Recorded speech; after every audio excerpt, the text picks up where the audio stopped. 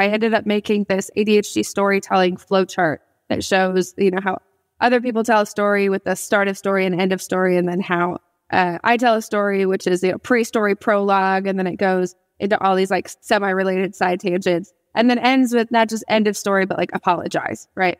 For taking up so much time and space.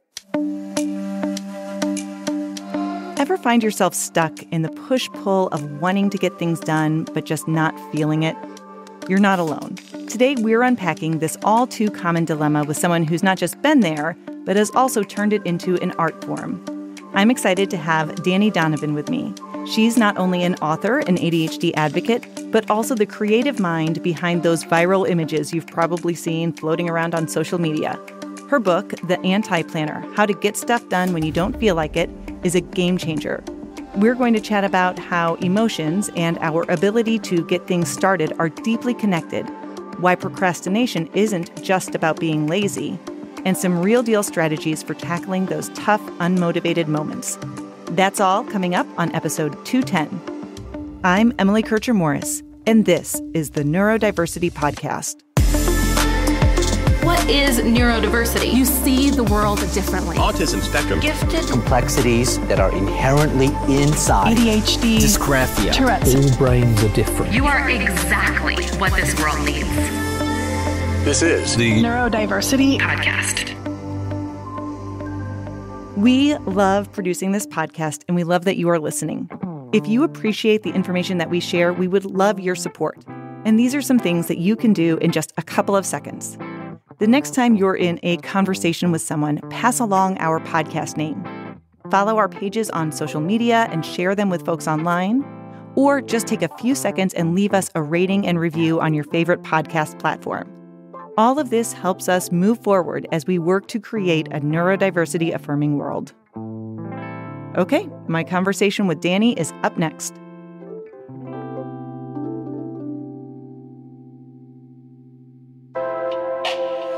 Previously on the Neurodiversity Podcast. We describe these autistic behaviors from the outside, what we see these kids doing when they struggle.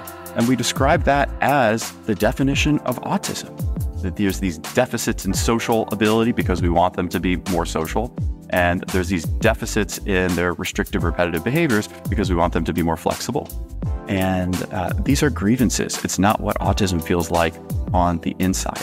And this is also true in the anxiety community. You're avoiding this. We need you to go to school. We need you to eat these foods because it's difficult on a caregiver or it's difficult on the support people.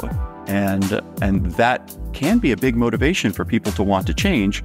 But we want people who are entering into therapy to think about what their own goals are and not just be responding to the grievances of their community. That's episode 199. Find it wherever you get your podcast.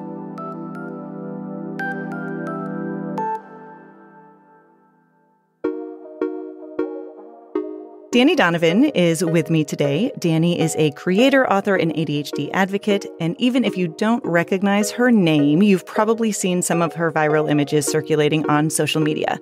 She's also the author of The Anti-Planner, How to Get Stuff Done When You Don't Feel Like It.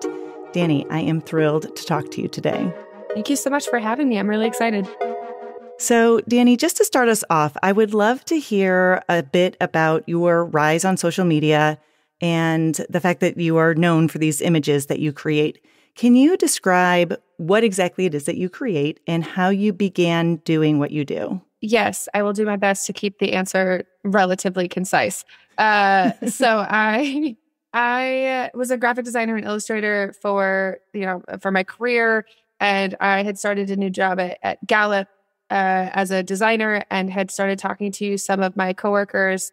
I heard one of them talking openly about therapy, and I just never heard, even with any of my friends, like I had never heard anyone talking about like what they were working through in therapy. And so I felt really much more open to tell people I had ADHD, and we were able to kind of make some inside jokes about it because other people did too. And so I ended up making this ADHD storytelling flowchart that shows, how other people tell a story with the start of story and end of story, and then how I tell a story, which is pre-story prologue, and then it goes into all these like semi-related side tangents, and then ends with not just end of story, but like apologize, right, for taking up so much time and space.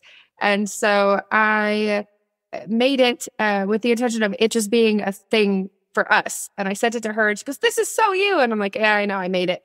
And so she told me I needed to post it online, and I wasn't going to because our boss followed me on Instagram and my family was on my Facebook. And so she goes, "Well, you could post it on Twitter because you don't have, I had a few hundred followers at the time." And I was like, "No one's going to see it." So it blew up. This was in late 2018. And so one of the only other, I would say there were podcasts and authors and blogs. There have been people talking about ADHD for a very long time.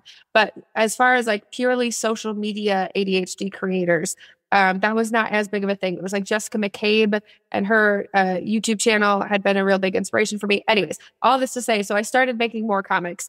It was not my plan to set out and make comics. It was because the first one I made took off, and the response and the comments of people who were like, "I feel so seen," and I'm able to show this to my family. And so I was really excited to give people the opportunity to have more tools to be able to express themselves with loved ones. Ended up getting on TikTok, and again, the lane was kind of open. There were a lot of people making ADHD content. Had one that went viral. I'm like, I guess I'm making ADHD content here too. And then I ended up kind of switching over to creating the anti-planner when I had started keeping a log of all of my coping skills, because I realized I was using a bunch of them and I kept forgetting about things that had worked for me in the past. So I just started writing them down, and then I realized there's 60 things in here. Maybe people would find this useful. I could make a book. And so now I am the founder and CEO of the Anti-Boring Project, which seeks to be able to bring some more fun and entertainment to boring, mundane adult tasks. And so we've got a cool project in the works. So you and I actually met at the International ADHD Conference, and we talked real briefly, but I was sharing with you about how, as a clinician, I've been able to integrate the activities and kind of some of the gamifying processes and the explanations from the anti-planner with my clients. And for some of those clients who deal with feelings like if they can't do it, it means that they're broken, or they just feel like nothing has ever worked and nothing ever will, I love the tone and the style and the short, easy to implement ideas that you have in there, because it really has gotten through to some of my clients, and they've found some really great ideas that perhaps they maybe wouldn't have even tried before. And I think that's part of the appeal of what you do, is that it's just really approachable for people. That's really what I've tried to do the whole time with all of my content, is to make it what accessibility looks like is different for a bunch of different groups, right? And so I've got a talk. I also do talks at big companies now. And one of the ones that I love giving is designing for the ADHD brain, understanding and accommodating executive dysfunction. And so being able, as a designer, right? I got my Bachelor of Fine Arts in visual communication and design. And so one of the things of understanding your audience and being a part of that audience is being really conscious of, are the people I'm making this for actually going to use this or find this enjoyable or get to the end, right? And so videos that are too long, or books that are too long, or comics that require me to zoom in to read things. I tried to be really intentional about the idea of, would I swipe away from this if I send out an email, would I read this if I didn't write it? It's hard to ask yourself that question, because sometimes you spend so long writing something and you get to it and you start reading and you have to look at it if this was someone else's and not mine that I'd poured my heart and soul into, would I still care as much, but still engage with it? Would it keep my interest? And so being able to use that as a very real litmus test of the, I would say, consumability of this content. But the reality is that for many of us, the thing we struggle with is attention and focus. And so if you're giving me 5 pages to get to the point of something that could have been said in 1 page with a bunch of bullets, I know which one I'm going to go for. Yeah, for sure. Well, let's get into some of the nitty-gritty stuff that actually I think people are really seeking. And so I want to start off just by talking about how in the neurodiversity community, we talk frequently about executive functioning. We talk a lot about emotional regulation, but we don't always talk about the intersection of these two areas. But we also know when someone is feeling dysregulated, it can be really hard to put executive functioning skills to work in those moments. So this might be a little bit of a chicken and an egg type question, but which comes first, emotional regulation or executive functioning?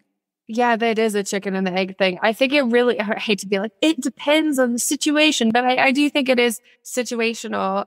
So I just came from the optometrist, right? And so I need to get new glasses and I think that I want contacts. And so I won't go into all of the details, but the last time I got contacts, they hurt my eye. I kept getting headaches. They felt like they were too strong. They were painful. My eyes were like twitching and hurt. And so I had used my insurance credits to buy the contacts. And then I didn't open the box when it came in the mail. And I could have returned them to get my money back.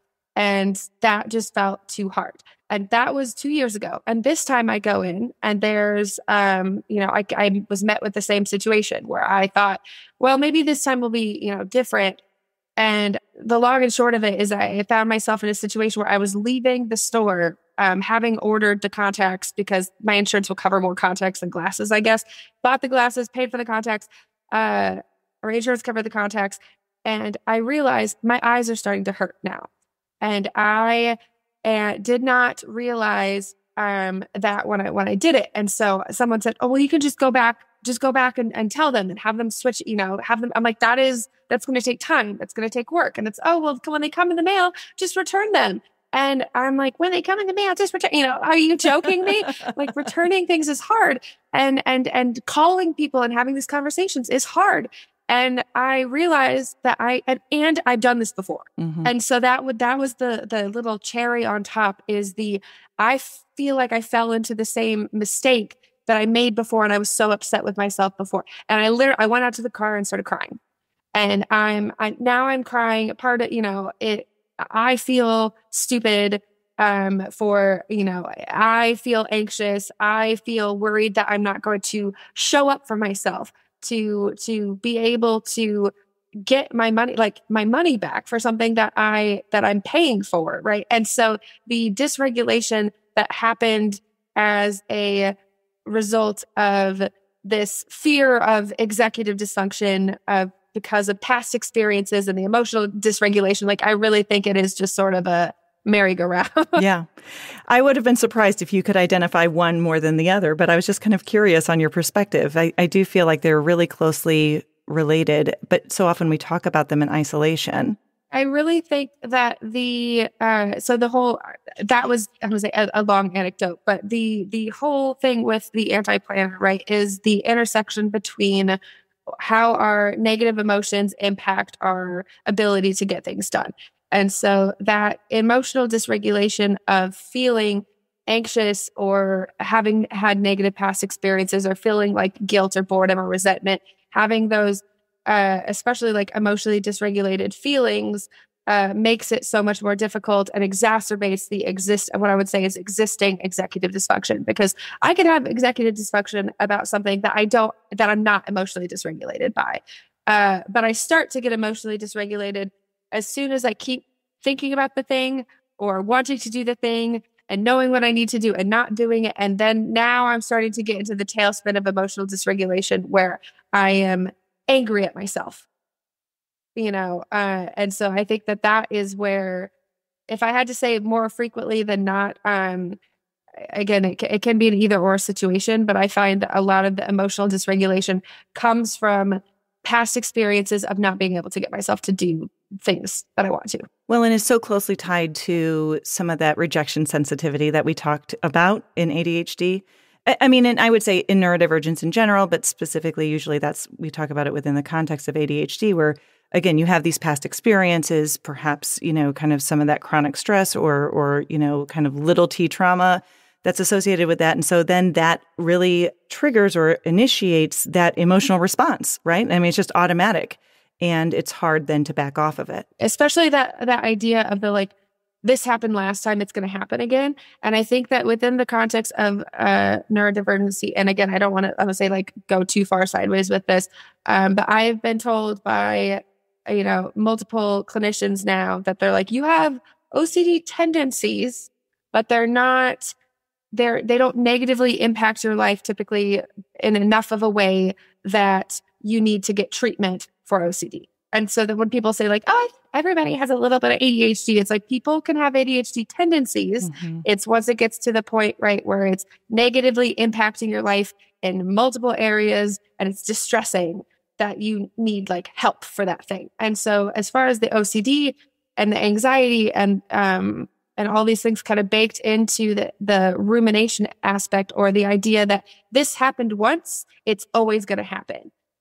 Or this happened once, and I need to do everything I can to prevent the uncertainty of not knowing if this will happen again. And until I can be certain that nothing bad will happen, I'm not going to act on it yet. And so I think there's a lot of that like kind of self-protection, like self-defense sort of mechanisms of, I would rather not do anything than start and disappoint myself. Yeah.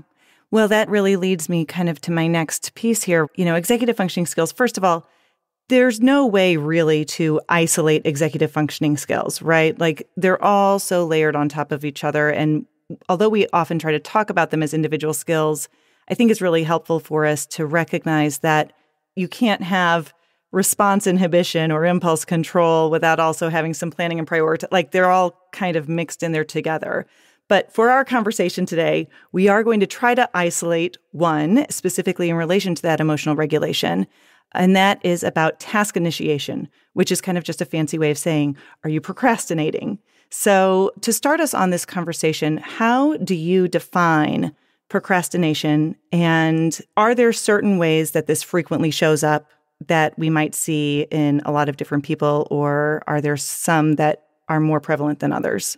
As far as how I would describe what procrastination is and isn't, because a lot of people think that it's like laziness or a character defect, personality defect, something, it says something about you as a person if you procrastinate, right? That you don't care enough, because if you cared, you would do it, right? That's right. Not going to like weigh on my self-esteem at all, right?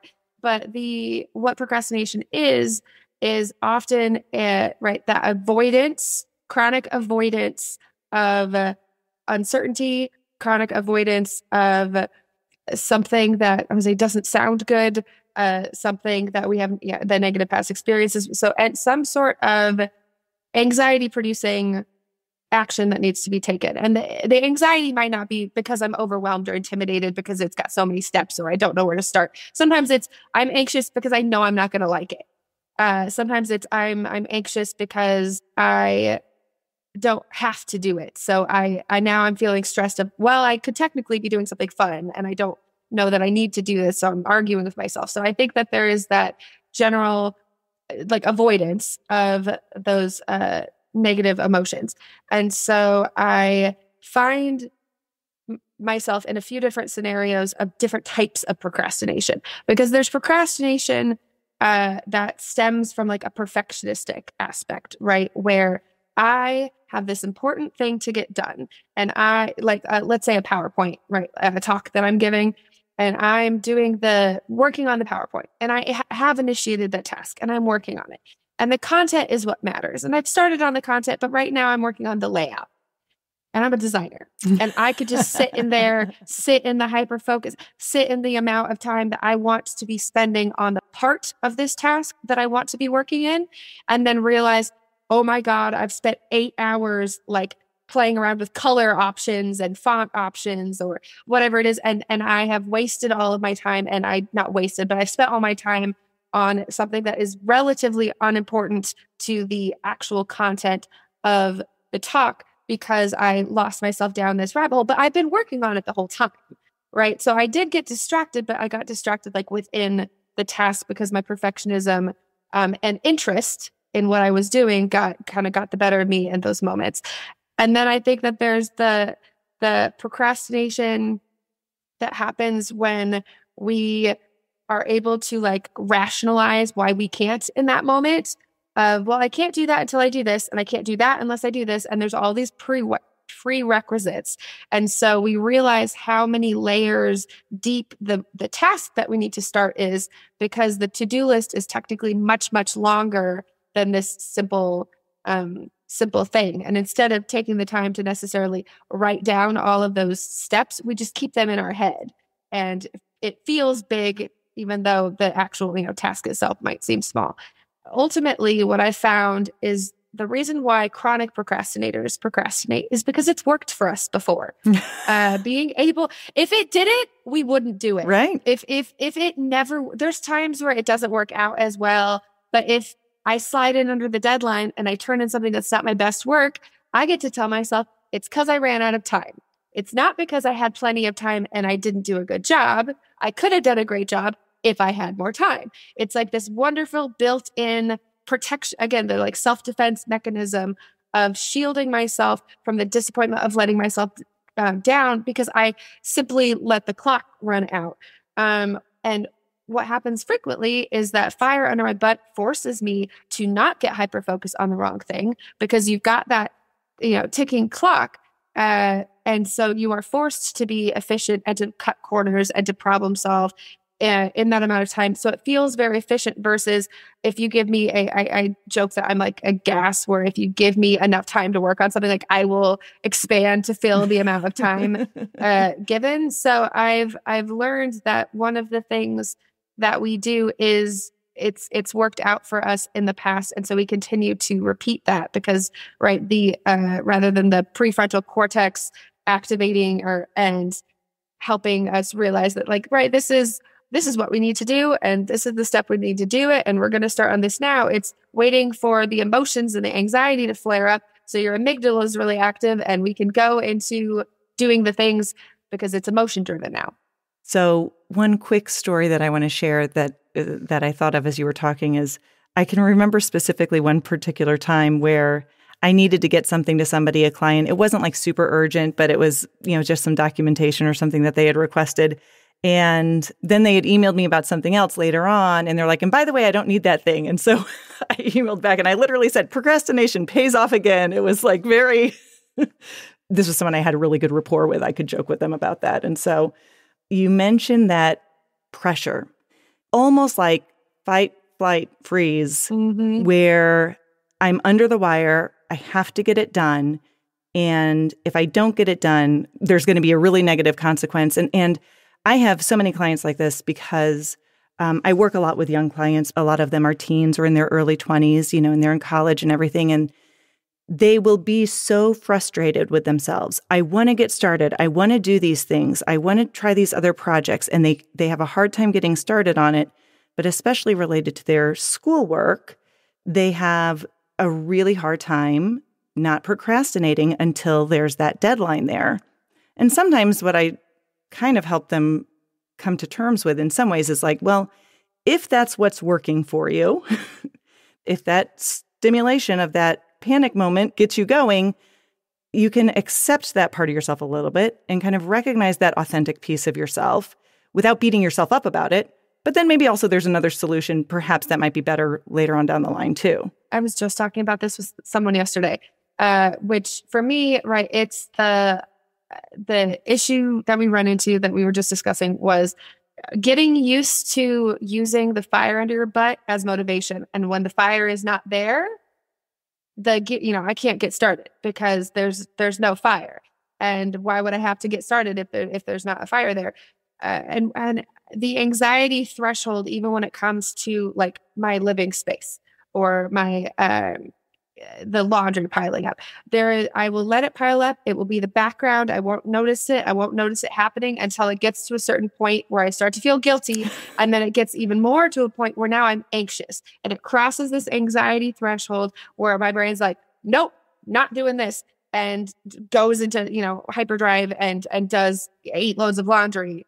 And then, my back hurts because I've been folding laundry all day. And I'm like, ugh, laundry's the worst. When in reality, it's right. If you wouldn't have let that pile up, you wouldn't have done that.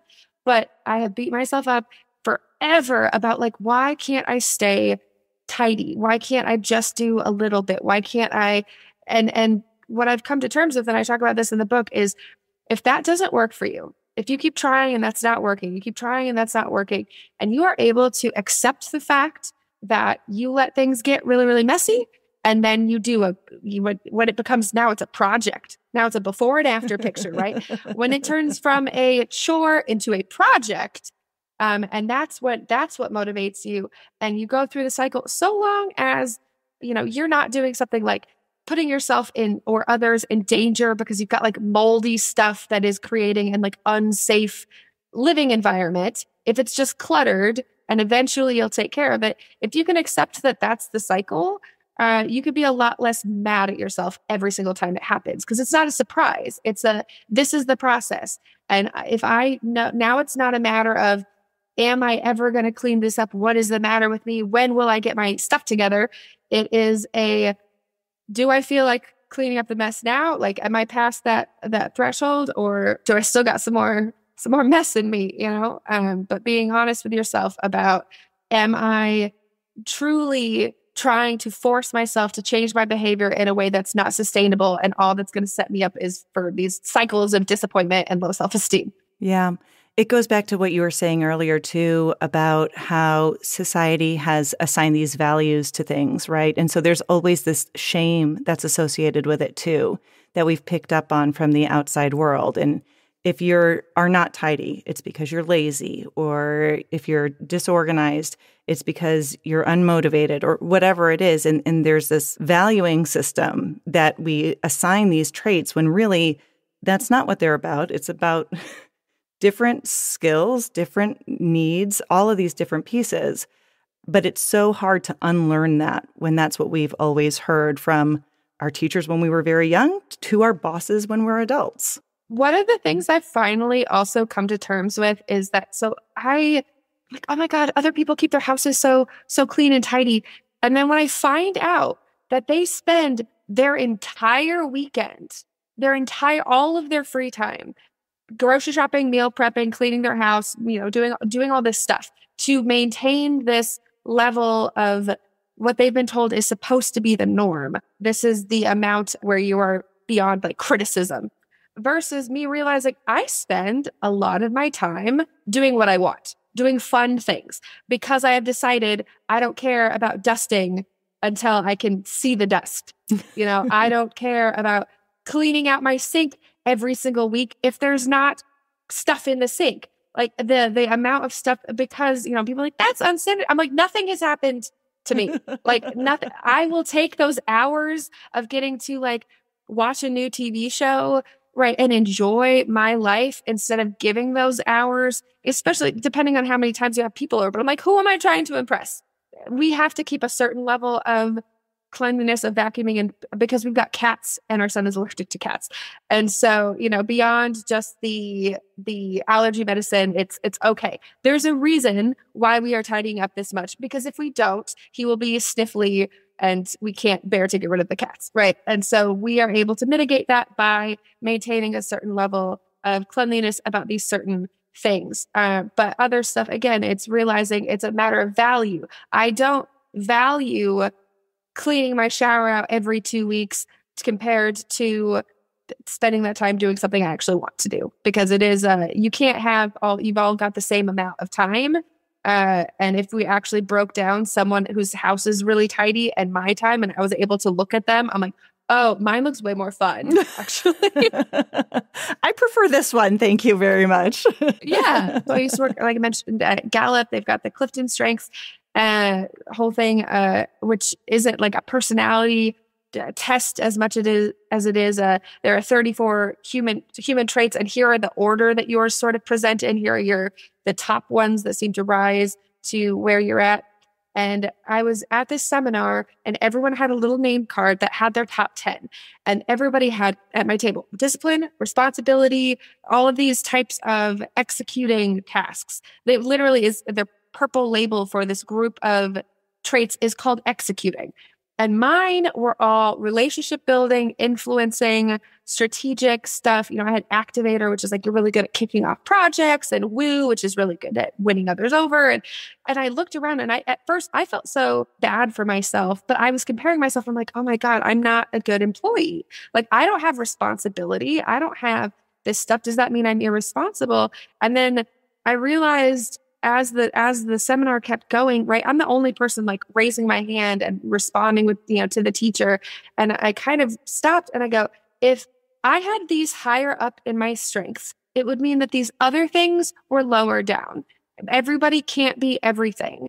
And so would I rather be good at starting things and good at, charisma and good at communication and good at relationship building? Or would I rather have responsibility and discipline? Yeah. I wish I could have everything, but if I had to pick, I would go with the fun one, not the boring one. Not boring, not to, crap on anybody who's responsible and disciplined, but you can't have it all. And so when it comes down to it, judging ourselves against other people instead of looking at them and saying, well, you don't have the strengths that I have. I'm actually really, really creative, or I'm actually really great in a crisis, or I'm actually really great at anticipating other people's needs and being really non-judgmental and a great listening. We don't judge people about that. We judge people. I can see that your house is messier than mine, so I feel superior. Yeah. I'm just curious, are there some specific strategies that you have really found to kind of balance that emotional regulation and procrastination issue? The emotional it depends on which type of emotion. Emotional dysregulation covers like the whole gambit of a bunch of different stuff. So in the book, right, the strategies are broken down by the stuck, overwhelmed, unmotivated, disorganized, and discouraged. And so a lot of my emotional dysregulation comes from I would say the overwhelm and the discouraged sections. Those feel like, being unmotivated or being stuck, those can still involve feeling emotionally dysregulated, feeling frustrated with myself. But overwhelmed often is I would say fear, a lot of anxiety, stress and overwhelm, and the discouragement of feeling hopeless and sad and hard on myself. And not just unmotivated where I'm bored and I don't want to, right? Or I don't have accountability, I don't want to. But the things that I've found particularly helpful as far as anxiety goes is being able to pinpoint what those internal roadblocks are, right? So I want to be doing this thing. Sitting down and writing down, why am I not doing this thing? Let me actually document, like I've got a task complaint for, but let me write out the reasons why I'm not doing it. And then I actually feel kind of justly anxious about it, because I can look at it and say, well, look how many things there are. And so I get to do all my little gripes about why I don't want to. And what I have found, I actually don't have this in the anti-planner. This is a separate thing that I do on my own that I'm excited to share with people, but this is the first time I've ever talked about it. I write down all the reasons I don't want to do it.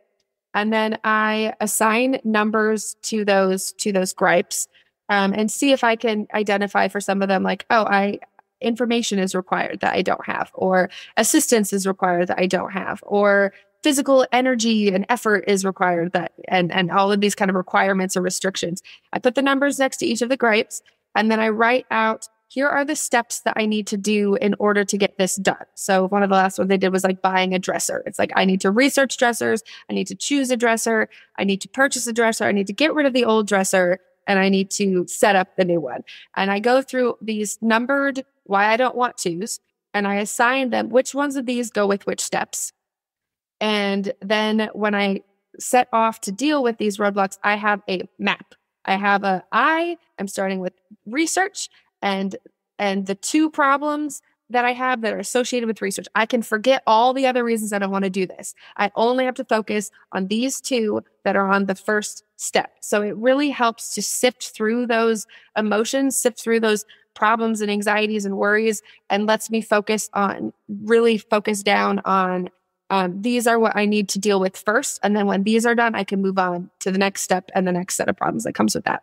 I love that. Being able to just really identify specifically what the difficulty is, and then you can solve that specific problem for that one, and then move on to the next piece. It requires a lot of I've been in therapy for a long time though. So I will say that it's a skill. Building that self-awareness of why you don't want to do something does not come as easy to everyone. Sometimes they're like, I can't put words to it. I might not be able to think through exactly what is bothering me about this. And so I think that people building that skill of, if you can't think of it right away, sit with it. Just have a piece of paper in front of you and let yourself really feel that, what thoughts and what emotions are coming to you, and can you parse that into reasons versus, shrugging and go, I can't come up with anything off the top of my head. I think that it requires a certain level of willing to be uncomfortable because you do have to sift through the reasons. And again, you could get to a point where it's like, well, now I'm getting anxious because I'm thinking about all the reasons I don't want to do it. That's making me not want to do it more.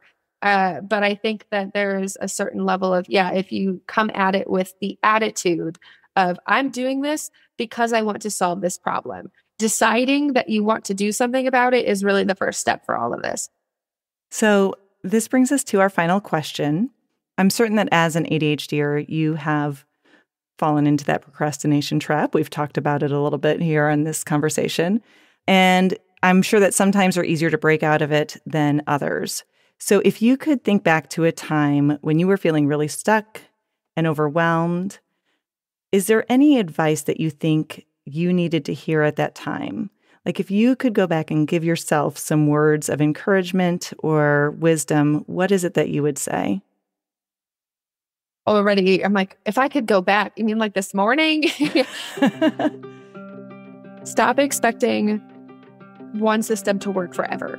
The fact of the matter is that the interest-based productivity, the times that I get the most done is when I'm inspired, when things are new, when things are interesting, and I haven't been doing them for weeks and weeks. And instead of being angry that I failed at something, looking at things like a challenge or an experiment, right? And if something worked for a while and I stopped doing it, it means that it's stopped serving me and it's time to get my little brain to go, ooh, what are we going to do next? Instead of, we stopped doing it. And realizing that my system is collecting systems. So long as they're written down and I'm able to remember what has worked for me in the past or what might work again if I tweaked this little thing from what I learned last time, that what happens over time is being able to lean into who I am instead of pretending to shove myself into a mold of what I'm not. Dani Donovan, author of The Anti-Planner. Thanks so much for your time today. Thank you for having me. We all have our preferred ways of handling procrastination. Mine tends to be a delicate balance of having way too much on my plate and a lot of people relying on me with a splash of perfectionism that motivates me. The deadline and the clock ticking on the wall are a great motivator, although it does come with the side effect of feeling anxious and trying to keep all of those balls in the air. Nonetheless, recognizing what works for us and what doesn't is valuable to figure out how we can move forward. If you're looking for some ways to manage all of the things, be sure to check out Dani's websites, anti-planner.com and ADHDDD.com. I'm Emily Kircher-Morris, and I'll see you next time on the Neurodiversity Podcast.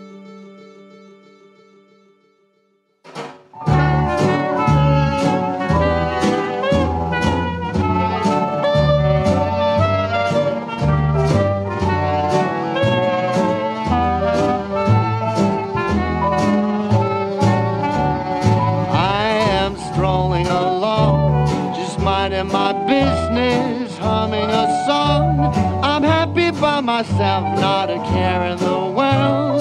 This is a life, just me, myself, and I am watching the clouds up in the sky, all but laughing out loud. I'm telling you why I'm living the life, just me, myself, and I.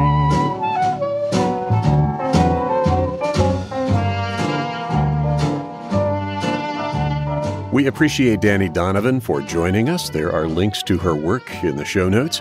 Also, you should really check out her TikToks. Pretty good stuff. Some of it hits a little too close to home. Our host is Emily Kircher-Morris. Our office manager and social media director is Krista Brown. I'm the executive producer, Dave Morris. For all of us, thank you for listening, and we will see you next time. I'm happy again. Life is a blessing if I think of you. Ain't a thing that I've been missing. I'm here on my own, just singing this song. Now that you're gone, I'm happy alone. Just me, myself, and I. This is a service of the Neurodiversity Alliance.